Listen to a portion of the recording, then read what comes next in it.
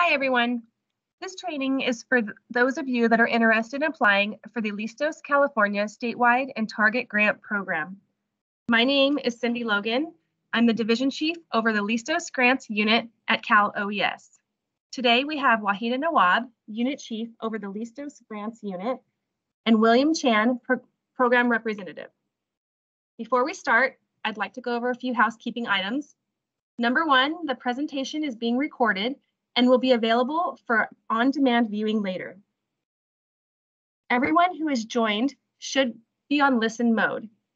We can't see or hear you, and the raised hand feature is off as well. This training is an overview of the request for proposal and forms only. We are unable to assist applicants with the actual preparation of their proposal. Because this is a competitive process, we are unable to answer questions during this training. Please do not ask questions in the chat box.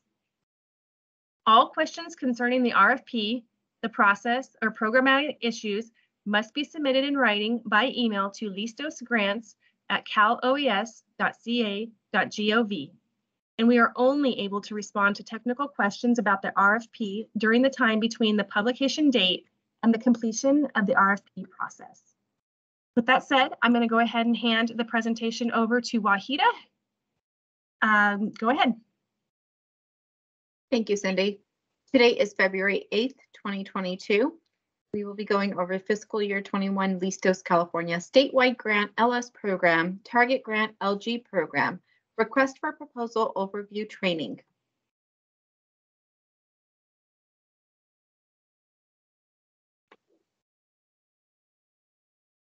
The agenda today will have the listed items that we will go over: Listos grants unit and contact information, program overview, purpose of the grant, eligibility criteria, funding for LS program and funding for LG program, preference points, programmatic components, reporting requirements, proposal rating sheet, checklist of required Cal OES forms. Listos grants unit and contact information. The Listos grants unit is responsible for the overall grant management of the Listos California statewide grant LS program, Listos California target grant LG program, Listos California tribal grant LI program, and Listos California CERT support grant LC program. Questions concerning the RFP, the process, or programmatic issues must be submitted in writing by email to listosgrants@caloes.ca.gov. Cal OES staff cannot assist the applicant with the actual preparation of their proposal. Cal OES can only respond to technical questions about the RFP during the period of time between the publication date and the completion of the RFP process. Program overview. The fiscal year 2021-22 Budget Act included a $25 million ongoing general fund appropriation to the Cal OES. $8 million Listos California statewide grant LS program via competitive process. Applicants can apply for up to $350,000. $600 million Listos California target grant LG program via competitive process. Applicants can apply for up to $500,000. Grant sum award performance period June 1st, 2022 through December 31st, 2023. Submission deadline is March 1st, 2022 by 5 p.m. via email at listosgrants@caloes.ca.gov. Purpose of the grant. The purpose of the LS and LG program is to support organizations throughout California that serve populations with key social vulnerability factors located in areas at moderate to high risk from natural hazards. CBOs can work independently or subgrant with local CBOs to provide disaster training and resources to vulnerable and diverse populations. The goal of this work is intended to increase their community's disaster preparedness, response, recovery, and mitigation capabilities. Definitions. Social vulnerability. The potential negative effects on communities caused by external stresses on human health. Such stresses include natural or human-caused disaster or disease outbreaks. Reducing social vulnerability can decrease both human suffering and economic loss. Socially vulnerable populations include those who have special needs, such as, but not limited to, people without vehicles, people with disabilities, older adults, and people with limited English proficiency. Eligibility criteria. For a proposal to be considered, read and rated, Listos California Target Grant LG program must be a nonprofit organization with a 501c3 status serving communities within the target service areas. Each applicant must identify its entire organization service area, not restricted by jurisdictional boundaries. Refer to Attachment A of the LG program RFP for a listing of the targeted service areas. Listos California Statewide Grant LS program must be a nonprofit organization with a 501c3 status serving communities other than those eligible within the Listos California Target Grant Program. Each applicant must identify its entire organization's service area, not restricted by traditional boundaries.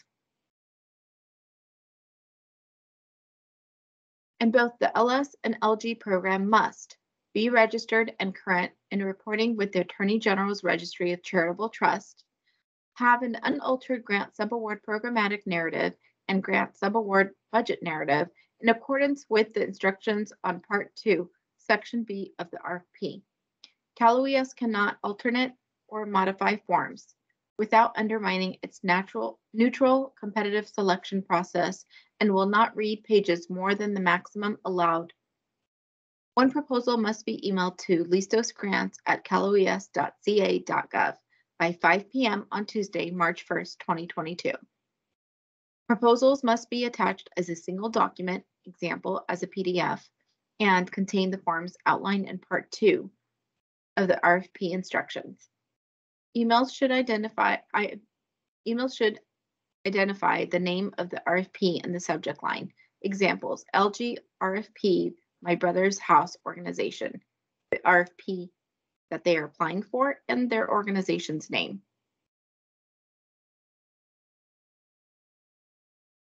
Funding for statewide grants, LS program.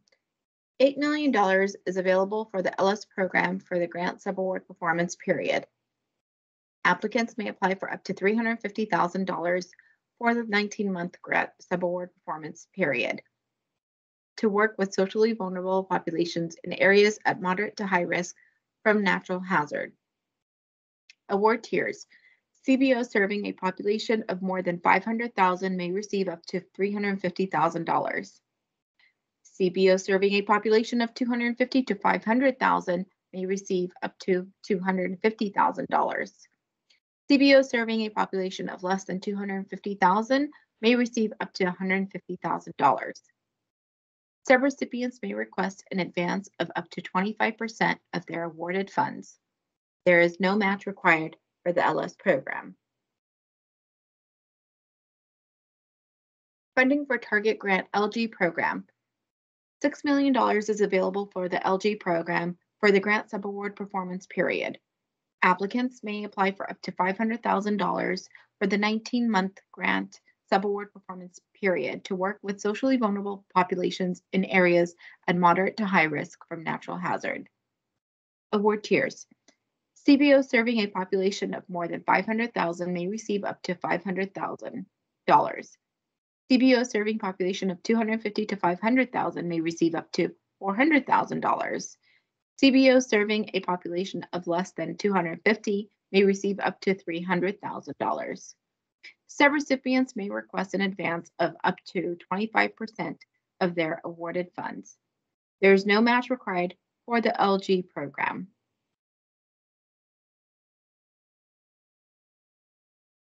Preference points.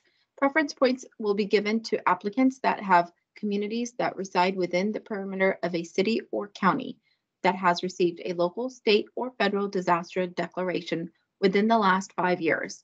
Applicants must describe how they are eligible under the declaration and what they are doing to improve their planning, preparedness, and recovery to similar possible future disasters. Programmatic components: managing subgranted funds to local CBOs, Listos California grant program materials, training, establish and implement a peer-to-peer engagement approach, identify gaps in proposed solutions, host a conversation to identify emergency preparedness needs of the community for integration into local emergency plans, capture stories of impact. Managing subgranted funds to local CBOs. The subrecipient may subgrant funds to local CBOs who will provide disaster training and resources to vulnerable and diverse populations and have the ability to serve as a fiscal sponsor for the selected local CBOs. The number of local CBOs selected should be informed by the regional picture of vulnerable populations the applicant intends to reach. These local CBOs will engage the greatest possible number of vulnerable members in the applicant service area to reach the statewide objective of connecting more than 1 million Californians to culturally and linguistically competent support. Listos California grant program materials. Listos California materials will be provided by CalOES vendor. Further information will be provided once a vendor is selected.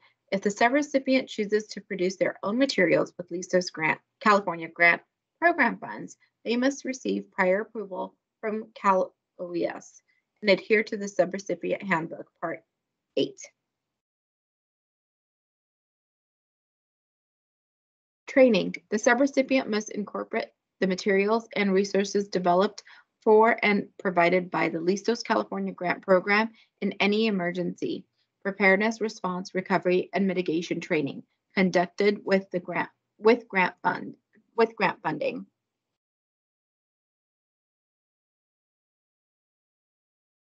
Establish and implement a peer-to-peer engagement approach. CBOs who represent and connect to the region's most diverse and vulnerable population will create and implement a peer-to-peer approach to engage and educate the community that reflects the needs of the target population. Each CBO must organize their community to establish a tailored approach which will ensure their community. One is knowledgeable about what to do during a disaster and consider engaging community partners such as faith-based communities, schools, community centers, and etc. 2, has emergency preparedness materials and access to information they need before a disaster hits. 3, is clear on the steps to take to increase their community's disaster preparedness, response, recovery, and mitigation capabilities, and keep themselves, their families, and community safe.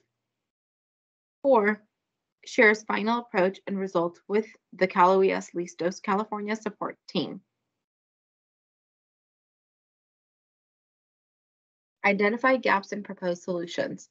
The subrecipient must identify gaps raised by community input in the peer-to-peer engagement in organizing process and propose solutions to strengthening local county emergency plans. Share the recommendations on identified gaps and solutions with the CalOES Listos California support team. Host a conversation to identify emergency preparedness needs of the community for integration into local emergency plans. The subrecipient must host a conversation to identify disaster preparedness, response, recovery, and mitigation needs of the community for integration into local emergency plans as a joint effort with local leaders across sectors and the county emergency manager. Share outcomes of the conversation with the CalOES Listos California support team. Capture stories of impact. The subrecipient must capture stories of impact, highlighting outcomes and results of the local strategies and connections made as part of this effort that illustrate the purpose and intent of the LG&LS program. Then provide the stories to the CalOES Listos California support team. These stories may be submitted in writing, articles, videos, and photos. Please ensure that formal permission is granted for all stories. Reporting requirement. There are 5 progress reports required for the program. See the chart below for report period and due dates. This is also in the RFP. Proposal rating sheet. This is a competitive grant process, meaning that your applications will be ranked in comparison to all other applications received. This is also located in the RFP.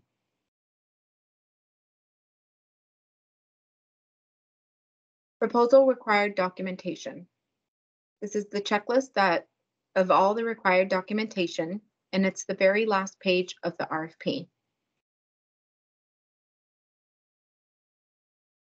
Recommendation for award. Final funding decisions are made by the Director of Cal OES.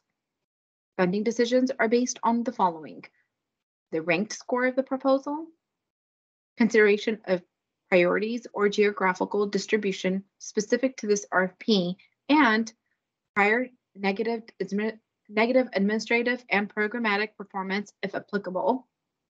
Once a decision has been made, the applicant will be notified in writing. Those not selected will receive a denial letter and information on the appeal process.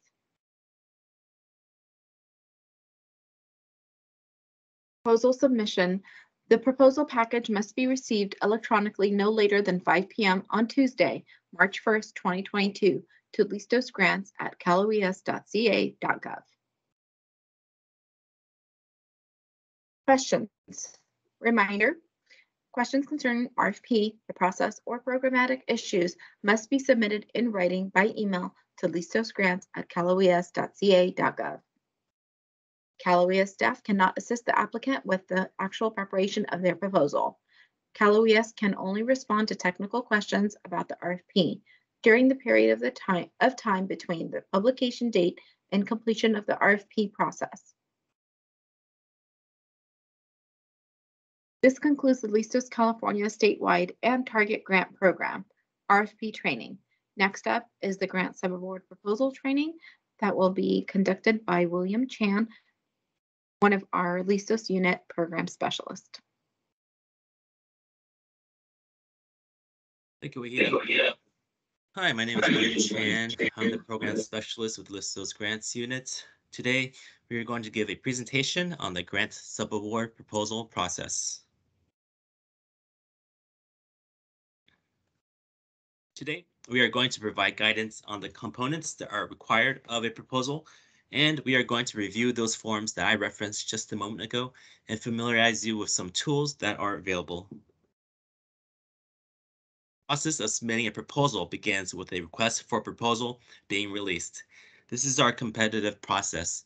Within the request for proposal, you will find fund source information, the background of the program, requirements, and expected deliverables, and instructions on how to apply.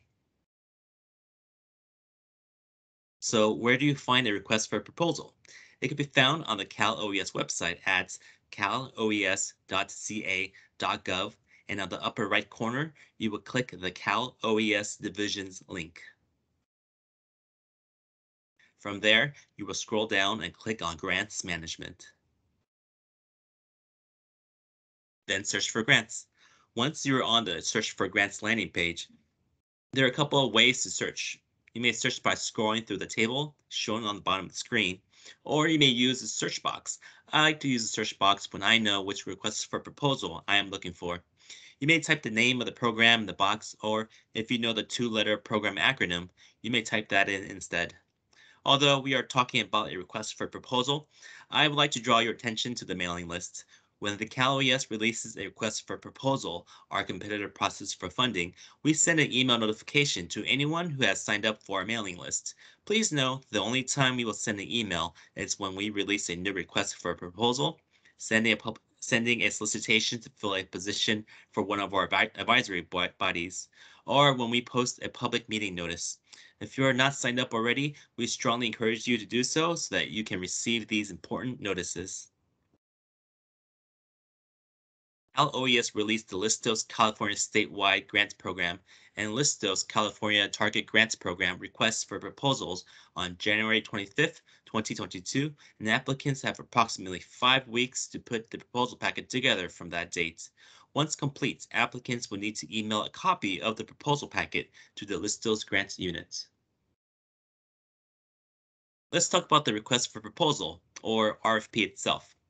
The RFP has three parts. Part 1 is what you have to do. It explains the Records Act, submission deadline, eligibility, grant subboard performance period, funding, and programmatic requirements. Part 2 refers to policies or administrative requirements and includes references to the subrecipient handbook, components that are required with your proposal, policies concerning the budget, administrative requirements, and required or additional forms that may apply towards your proposal. Part 3 is a checklist that includes a list of the documents that are required with your proposal and links to the most current forms. This is an example of what the checklist looks like. It includes all of the required components and links to each form. Under the additional forms section, these forms may or may not be required depending on what you have in your budget. For example, if you do not have out-of-state travel, you will not need to include this form with your proposal. Once we receive your proposal, there is some status verification that your program specialist will do right away.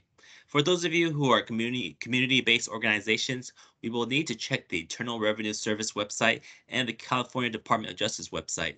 In the next few slides, I will go over what exactly we are looking for on each of these sites. But the purpose of this is because the state of California accounting system requires information on these sites to be consistent and current in order to pay you when you submit your report of expenditures and request for payment. One of the first things your program specialist would do right away is check your IRS status. For those of you who are community-based organizations, we will need to check your IRS status. As mentioned before, the state of California accounting system requires information on these sites to be consistent and current in order to pay you when you submit your report of expenditures and request for payment. Furthermore, your program specialist will verify the DOJ verification through the website listed in the slide here. It can be verified using your FEIN number, employer identification number, or organization name. We will have to select charity registration as to the registration type. As a reminder, the state of California accounting system requires information on these sites to be consistent and current in order to pay you when you submit your report of expenditures and request for payments. When we check your registration status, we are looking for it to be current. This makes us happy because we can continue to review and process your proposal. If we see reporting incomplete or delinquent, this makes us sad because we will need you to update your status so that we can continue to process your proposal. If the program specialist contacts you to update your status, please make sure you address this immediately as we do not have control over the length of time it takes to update your status, and we do not want this to affect our ability to process your proposal or make payments to you if you are selected to receive an award. There are 8 forms that are required with every request for a proposal, regardless of the program type. Please note that most programs will require additional forms, so read your request for a proposal thoroughly. In these next slides, we're going to tell you about some of the more common mistakes that we find with these 8 forms so that you know what we are looking for when we review your proposal. You can find these forms at the very end of the RFP in the checklist section with a hyperlink to each form. But first, here are a few helpful reminders. First, read the entire request for proposal to understand what is required for the program. Second, please note that all forms have instructions. So if you have questions about a form, look at the instructions first, and then email your program specialist for help. And third, use current forms. Cal OES updates our forms often. If you're using one of our forms that you've saved on your desktop, it's possible it may have been outdated and you'll be asked to redo the form, which may delay the processing of your award if selected. Okay, let's start with the grant subaward face sheet. The instructions are on the left and the most recent version of the face sheet is on the right. A few of the most common mistakes we find on the grant subaward face sheet include The last 4 digits of the zip code are often missing. Please be sure to go to the U.S. Postal Service's website to look up your +4 and include that on your face sheets. Disaster/program title needs to match the name of the program you are applying for. This can be found in the request for proposal. For example, if you're applying to the Listos California State Grant LS program, then write Listos California Statewide Grant LS program on line 5. Indirect cost rates do not apply for applicants applying for this grant because this is a state-funded grant. You can write NA here for not applicable. Okay, this is a table that appears on the face sheet. We zoomed in so that you can see it easier. This is where your funding information will go, and you can find all this information in your request for a proposal. Please note that the grant year and fund source are now drop-down boxes. Columns A and G can be typed in and will automatically total for you. In your request for proposal in Part 1, Section F, Funding Information, you will find the information needed to correctly fill out the face sheet. This is an example of a grant subaward number. There is no need to fill in the subaward line area on the forms requesting it. The subaward number is given once an applicant has been awarded grant funds. This is the project contact information form. The instructions are on the left, and the most recent version of the form is on the right. Here's a list of things to keep in mind. Remember to use the most updated forms from our website. Don't forget to write the entire 9-digit zip code number. Keep in mind, each point of contact must be someone different so that we are able to reach an alternate if there is an urgent matter. No whiteout if you have to handwrite. On lines 1 and 2, make sure the grant subaward director and the financial officer are different. They cannot be the same person. Make sure to use the correct subaward number. This will be given to the approved applicant. The program specialist can fill this part out. Lastly, please make sure the official designated by the governing board on line 6 is the person who signs the grant subaward face sheet. This is the signature authorization form. The instructions are on the left, and the most recent version of the form is on the right. When we review the signature authorization form, we compare it to the project contact information form to ensure the grant subaward director and financial officer are the same authorized personnel. You can list alternate individuals that have the authority to sign on grant subaward director and financial officer's behalf. Just like the grant subaward director and financial officer cannot be the same person, you cannot have one person be an authorized signer in both areas of this form. It is best to have at least one authorized signer for each position. If someone is unavailable and you need to submit the report of expenditures and request for funds or make modifications, it is easy to do so when you have a different authorized signer for each position. If not, there is nothing you can do until they return.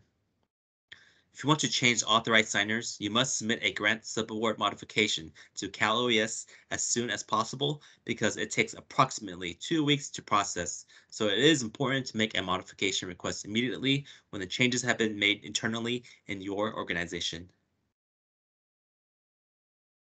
This is the current list of certification of assurance of compliance documents we have. A common mistake is signing and submitting the wrong one. We must receive the one that's tied to the fund source for your program. The checklist in Part 3 of the request for proposal will tell you exactly which one is needed. Another mistake is using an old version of a document. The way to ensure you have the current version is by downloading it from our website. Again, the checklist will have the link for the correct and current version. Please be sure you're reading this document in full so you know what the requirements are, because when you sign this, you can certify that you are compliant. The red arrows are some areas I want to bring to your attention. Arrow 1, subrecipient is the name of your agency. Please have this match what is written on the face sheet. Arrow 2, pointing at line 1, the applicant should complete the Cal OES program name and the grant subaward performance period. The grant subaward number should be left blank. Your program specialist will fill this in for you.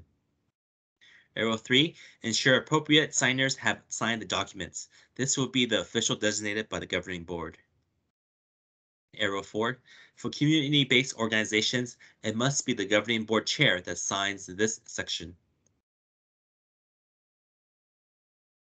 Budget is normally the next document in your proposal.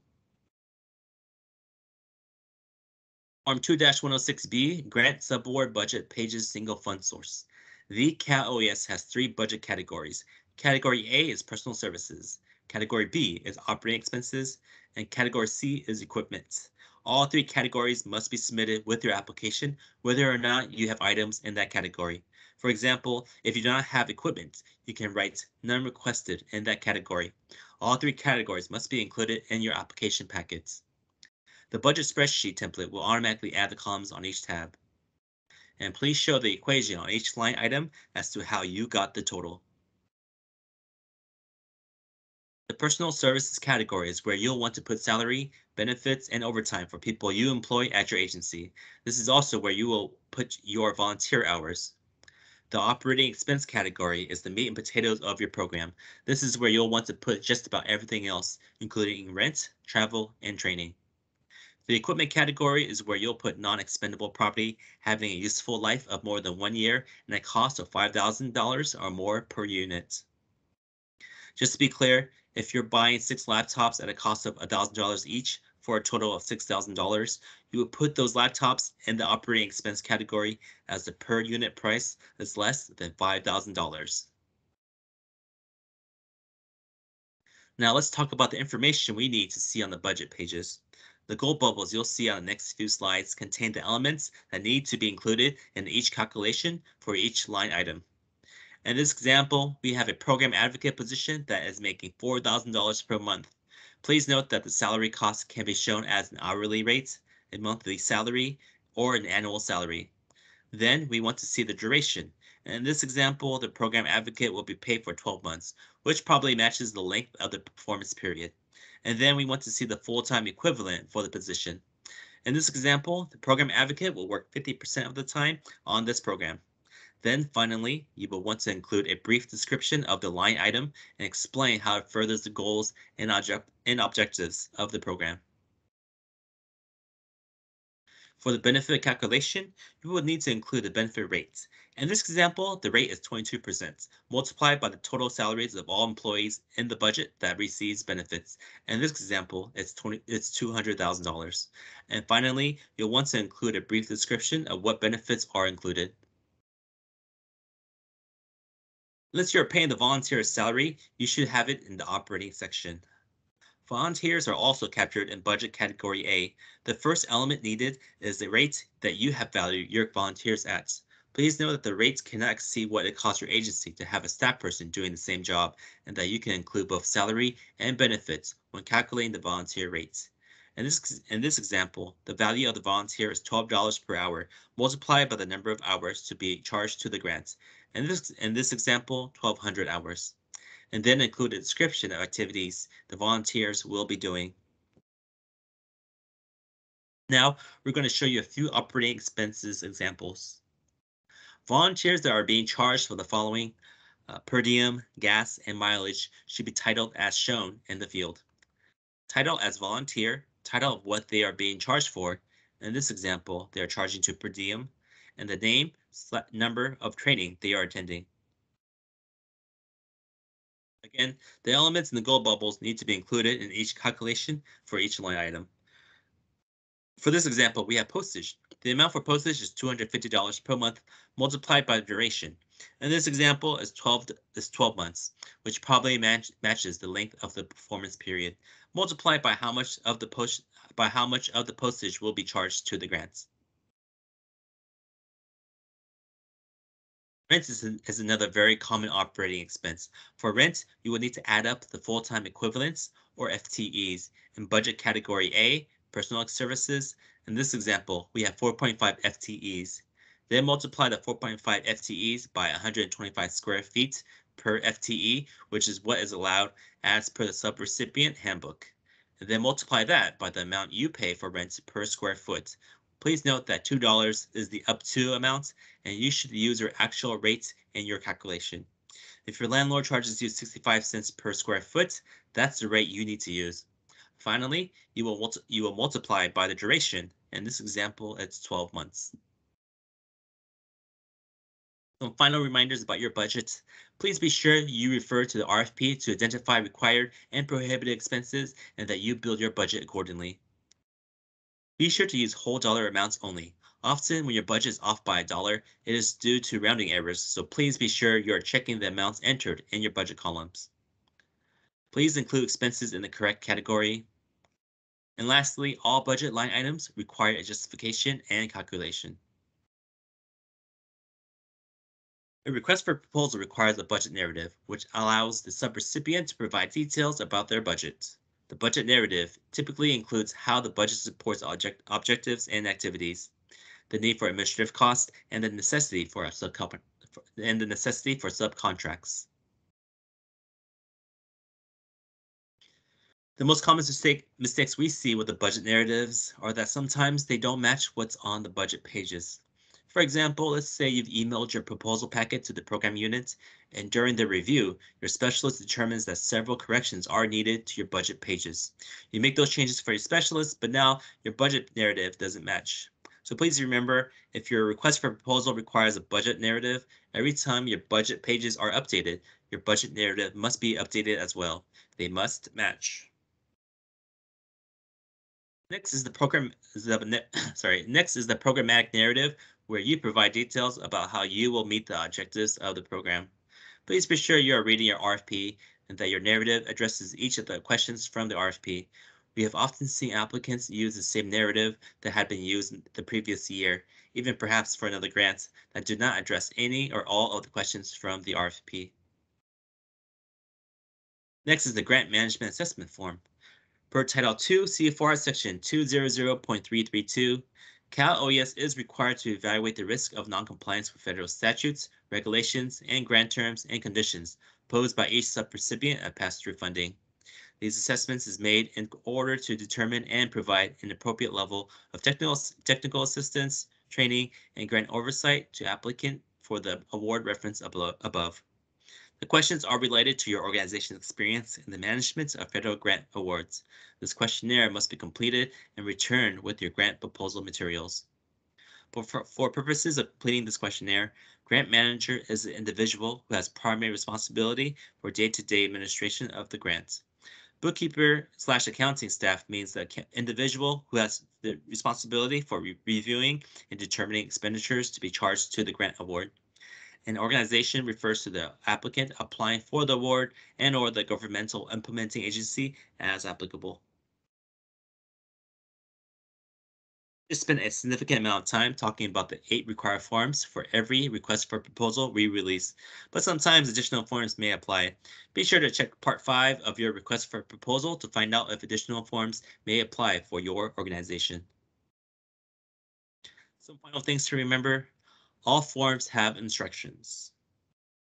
Use the forms on the website. Those will be the most current version. The checklist that comes with the request for proposal will tell you which forms are required. Email your program specialist if you have questions. We are here to help. And use the checklist in Part 5 of the request for proposal. Okay, this concludes the request for proposal and application overview training for the Listos, California statewide and target grant programs. This presentation has been recorded and will be available for on-demand viewing later on the Cal OES website. Please remember to email your questions to listosgrants@caloes.ca.gov. And thank you all for attending today. Goodbye.